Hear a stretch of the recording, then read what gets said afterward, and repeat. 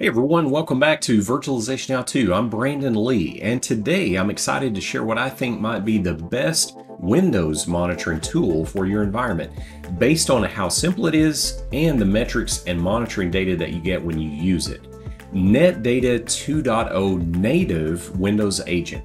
In case you haven't heard, Netdata has released a new native Windows agent with Netdata 2.0 that allows monitoring your Windows systems as easy as Linux. Let's dive into the details and explore why Netdata 2.0 Windows agent is a game changer for both the home lab as well as production environments.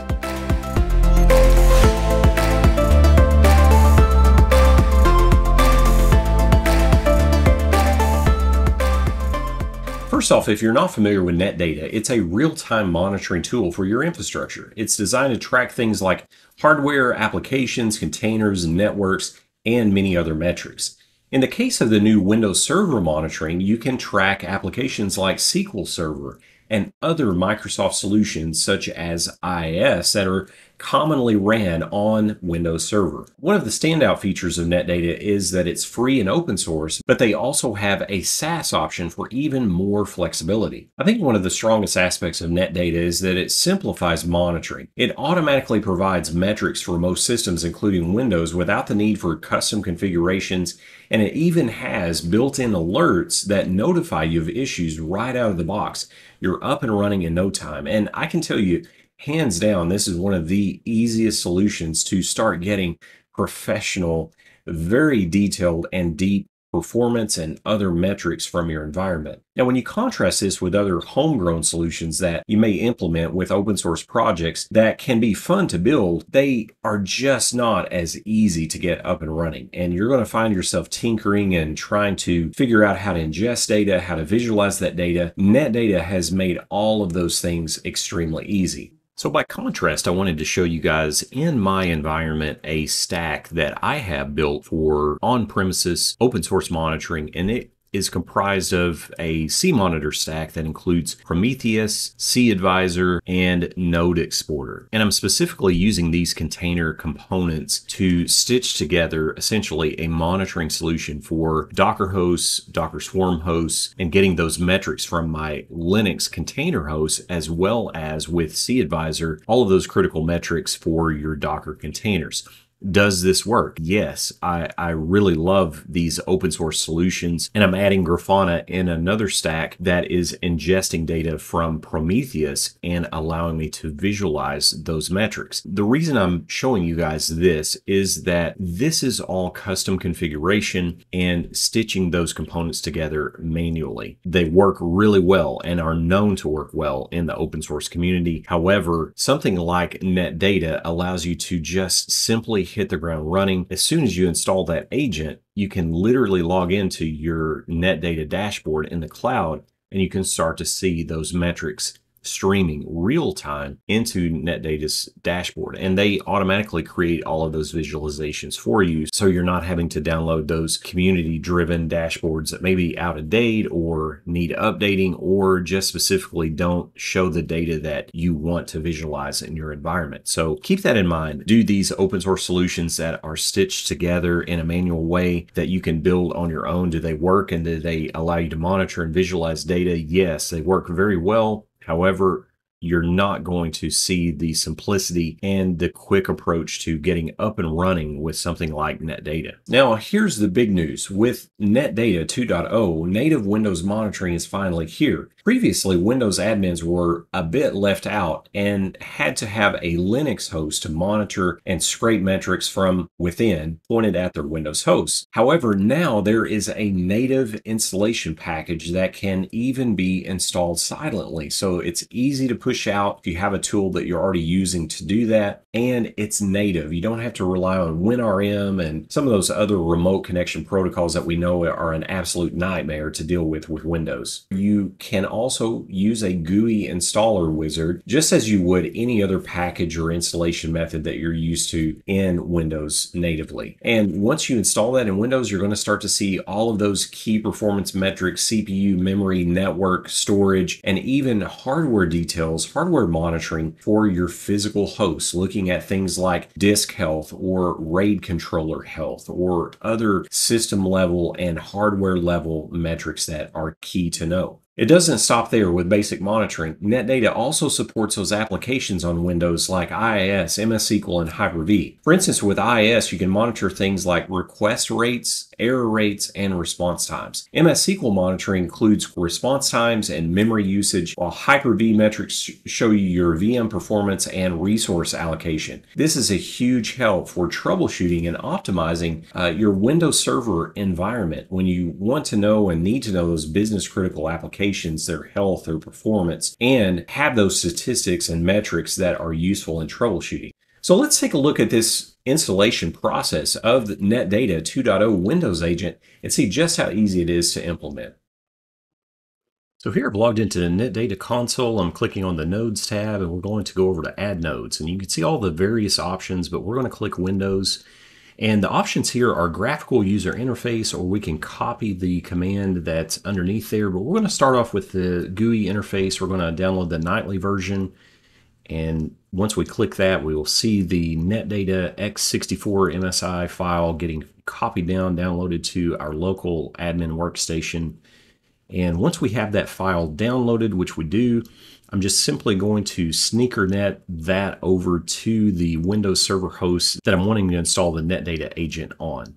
So this is more of a definitely sneakernet approach, interactive approach, if you have a few machines that you want to monitor. So here we're just running the wizard. What we need to do at this point is copy the claim token as well as the room ID, and then it auto-populates the cloud URL. So we're just going to click next once we've done that, and then install. And just another simple next finish application like we have been used to for years in the Windows Server and Windows Client environments. So we'll let it do its thing. It's going to copy over the files and the configuration, including our authentication token that we populated along with the room ID, and that just informs Netdata as to where we want this particular node to show up in our monitoring dashboard.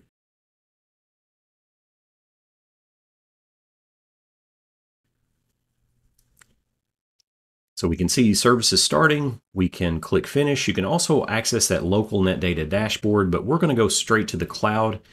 And so I've logged in. vServe 01 is the Windows Server, and automatically, this is what I was talking about with Netdata. Automatically, we are starting to get live metrics from that Windows Server host. How cool is that? To immediately start to visualize those performance metrics and other performance key indicators. So now let's look at the install using the command line version. So this is a simple, just copy the command line. I've launched a admin PowerShell session. So we're going to just simply paste in that command. It automatically has the claim token and the room ID as part of that command that is copied in and pasted.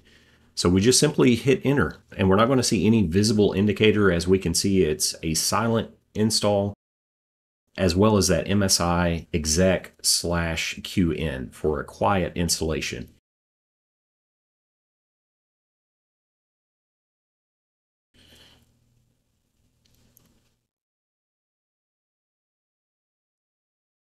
Now back over to the Netdata dashboard. So again, once again, we've got metrics streaming live to the Netdata cloud dashboard. I'm just going to take you on a quick walkthrough. Over on the right-hand side, we've got lots of metrics here that we can click on.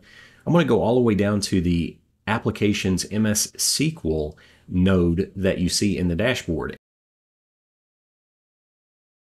And this particular Windows host has SQL Server installed, as it also has a Veeam installation, so it's got a SQL backend. So I just picked this one to demonstrate and show you guys how it automatically detects that SQL Server is installed on this Windows server. And really cool, you've got access to connection information, transactions, SQL activity processes, and other metrics that are automatically detected and start to stream once you install the Netdata agent. Very, very cool. You can see various metrics. I'm just looking around the dashboard at this point. Really nice how it automatically sets up the graphical views, those visualizations of those connections, of those transactions, activity. We can back out. And as you notice, I'm clicking the settings cog for this particular Windows Server host. And when you do that, you'll see the collectors that you can also add additional collectors if there are other services that were not automatically detected. And then there's also the health tab. And the health tab is where we can actually set up the built-in alerting. And this is, to me, another one of the really powerful aspects of Netdata. These monitoring metrics and alerting are automatically set up right out of the box once you add this node to your Netdata infrastructure. So if I, as an example, if I click on the ping host reachable, you're going to see that we didn't have to set up a trigger and an action to automatically email us that, hey, this host may be down. Netdata realizes that this is one of those critical metrics that we would want to be able to be notified on if pings to this host start to fail. We would know that A, the host has went down, B, it's crashed, or C, we've got bigger problems in infrastructure that are more widespread than just this single server node. So this is really handy to have this type of monitoring and alerting. Now I wanted to show you guys too, as you can see, I'm searching for MSSQL, MSSQL. One thing I noted that is a little bit of a bummer, it looks like there are no built-in alerts as of yet for MSSQL that get detected out of the box, in other words. However, on this configuration, we can actually go in and we can add, if you click on the little plus sign that I'm doing here, we can actually add custom rules and metrics that we want to perhaps measure a threshold and trigger off of a certain value. So Netdata does give you that flexibility on the alerting. However, I would like to see more in-the-box alerting as to some of these new applications that we're able to monitor on the Windows front. So just going back out to a global view, we can see a lot of the other basic things like processes, CPU memory, disk, storage, memory, utilization, all kinds of metrics here that we can take a look at.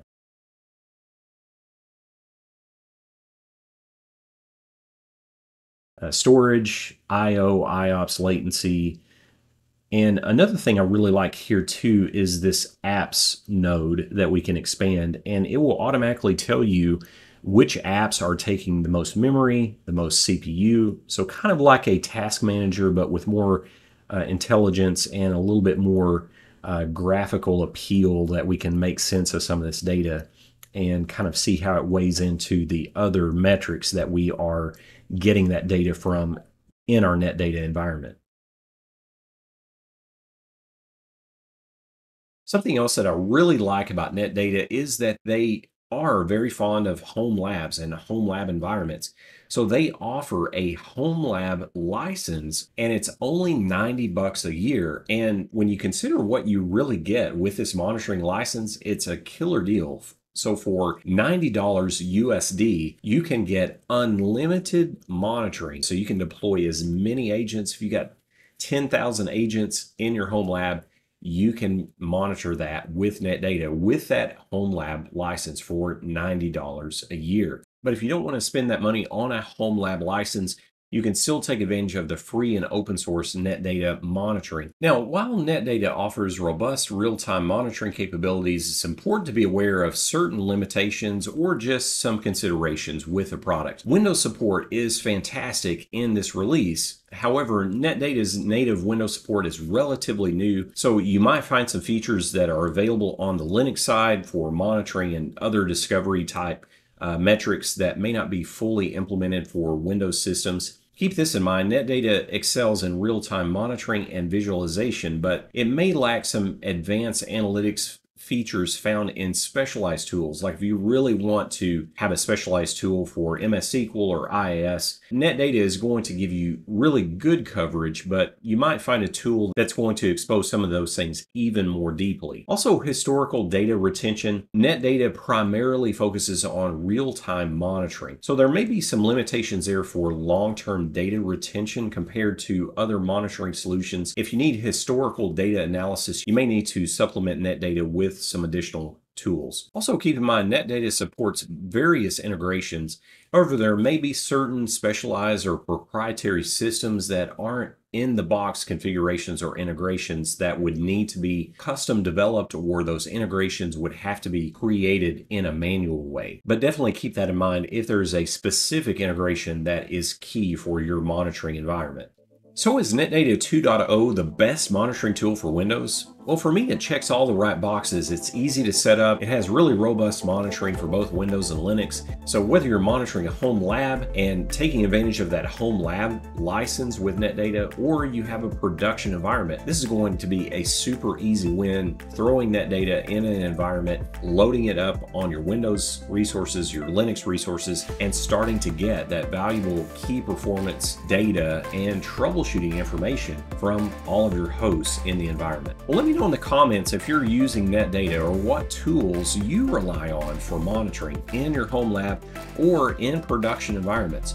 Don't forget to like, subscribe, and hit the notification bell for more videos on home labs, cool technology solutions, and just anything else that we can think of that I think you guys will benefit from or just simply like to see. Until next time, please do stay safe out there, keep on home labbing, and I will see you on the next video.